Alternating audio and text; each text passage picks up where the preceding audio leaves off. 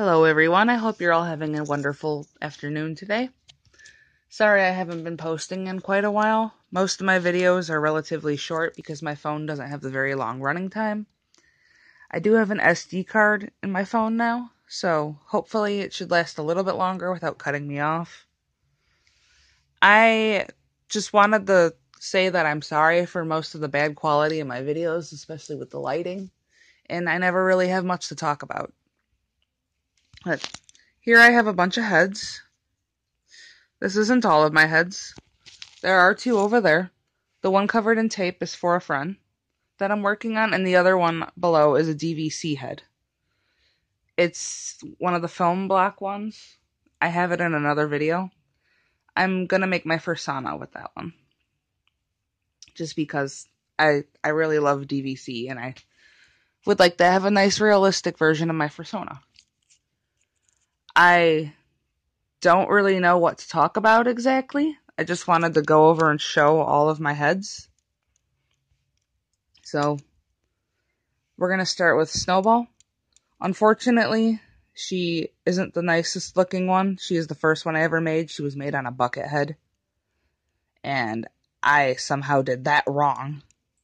There are so many flaws with her, I can't even. Her mouth is especially cringy.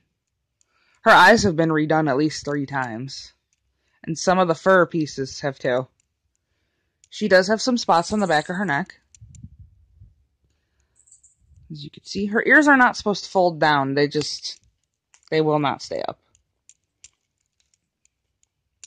She's not a very nice looking head. I did use glue in quite a few places I shouldn't have. That is a big no-no. And when you shave down, you could see a lot of these nasty lines. That is because I had to work with what I had. I didn't have money when I made her. I only had a little bit. And it took me a long time to finish her because of that. I am remaking a Snowball head. I have this one right here.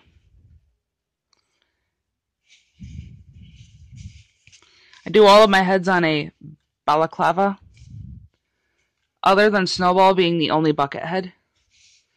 I make my balaclavas out of like lycra and stuff like that, just stretchy material. So hopefully this one will look a lot better. It'll have more form in the face. The second head I ever made was maroon. She's got a little beanie on that I made for her. Unfortunately, being the second head, still flawed.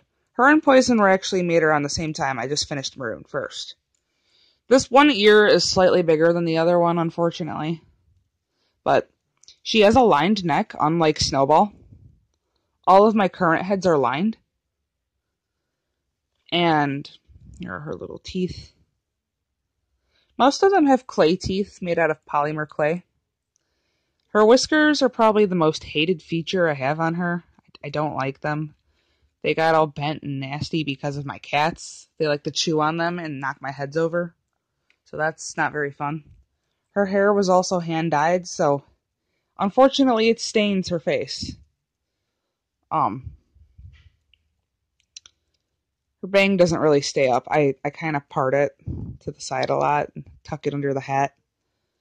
But there's Maroon. She's got cheek fluff.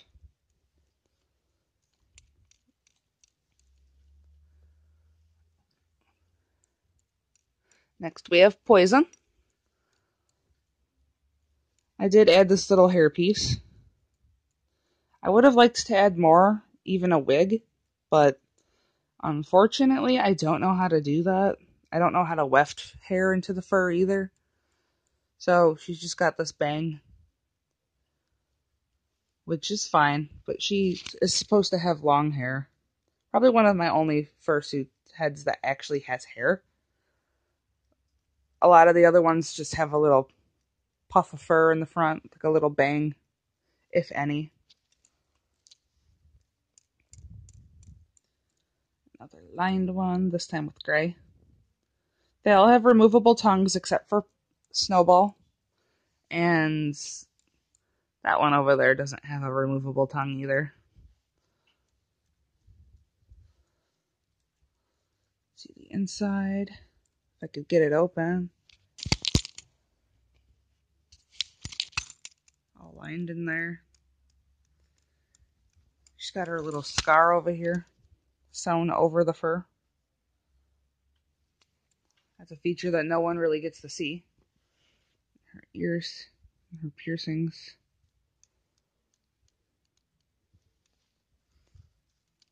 Back of the head.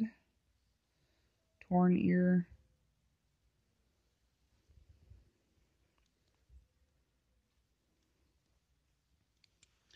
There's Poison. Next we have this one. I don't have a name for this one, and it's still not finished.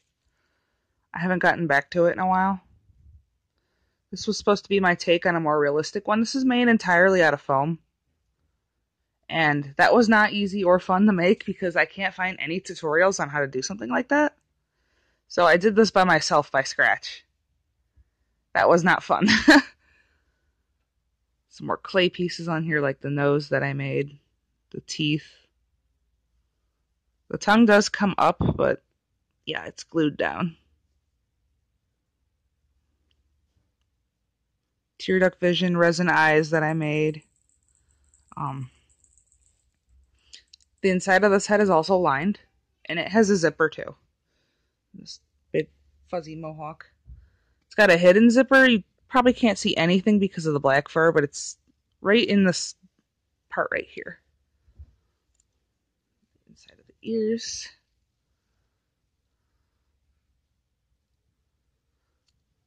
There's that. It's dead eye right here. There's a heart and a rainbow inside of this eye, but it's probably not the easiest to pick up on camera. I still need to add a top teeth, if I even add it at all, and like a little lining around the gums. There's that. Then we have Rain over here, who I've decided to keep because it just looks too cute to get rid of. I can't see myself selling this. Not to mention, there are quite a few flaws on it that I don't deem sellable quality. So, stuck with it.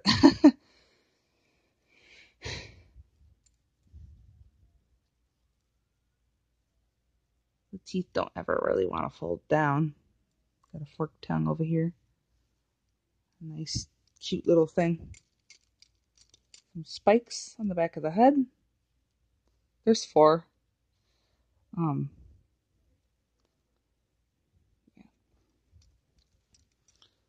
Also lined.